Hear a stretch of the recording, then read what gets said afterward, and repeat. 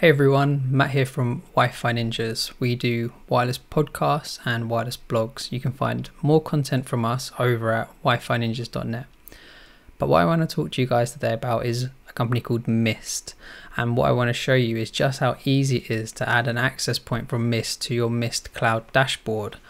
I currently have a Mist AP41 running in production in my home network, but I have just received a brand new AP43 from Mr. UC Kiviniemi, so thank you very much, UC. This is the packaging that the Mist AP comes in. It's very nice, sleek brown box design, and here is the beautiful Mist access point. We can see it's got the nice sleek little Mist logo on the front and the LED, but what I really want to show you guys that is quite important that we'll come back to shortly is the claim code on the back. So hopefully you guys can see that okay. We'll come back to that in a few moments time, but that claim code is going to be how I claim the access point to my dashboard. But what I want to show you quickly is my Mist cloud dashboard. So now you can see my screen. You can see that I have logged into my Wi-Fi Ninjas organization. We can see some wireless network statistics here, but what I want to show you is my access points. And at the moment, like I said, I've got one Mist AP41 connected. It says AP41 because that's how I've named it there, but if you look on the actual access point, we can see that it says AP41 in here also. So yeah, I've got the one AP connected at the moment, so I'll just go back to the access point screen, and what I'm going to do is connect my iPhone. So give me just 2 seconds. iPhone is connected. Now I can share my iPhone screen with you guys. Can you see that? No, of course you can't. Let me try again. Here we go. Cool. So now we can see my iPhone screen. I'm just going to load the Mist AI application, which now gives me a few options because I've already signed into my organization, which is the Wi-Fi Ninjas, and I'm going to claim AP to org by hitting this green button.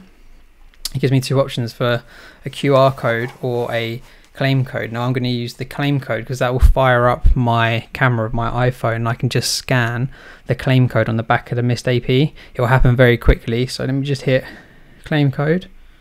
Oh, sorry. QR code, and there we go. So success, the AP has been successfully claimed to my organization.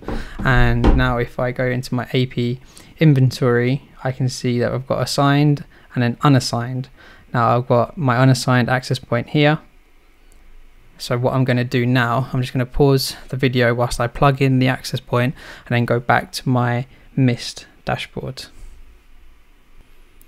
Okay, so I've just plugged my Mist AP43 into my switch, so it's got internet connectivity so I can get back to the cloud. So what I want to show you again now is my access point page on my Mist dashboard. So let me just share my screen again.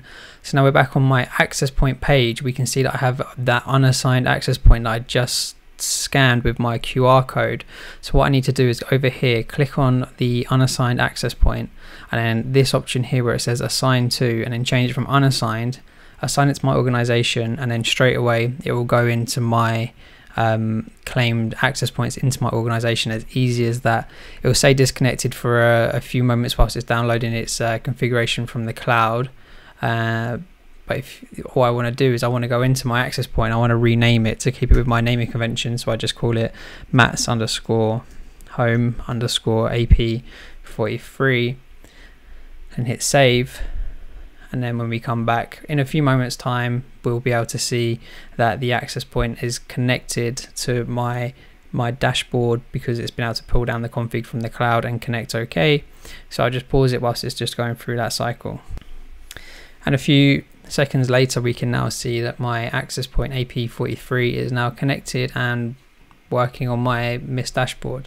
So guys, it really is just as simple as that. If you want to add your Mist access points to your cloud, you can use many different ways, but I like the way of using the application and scanning the QR code, and then moments later we can see it in your dashboard. So thank you for watching. I hope this was useful, and I will see you guys again very soon.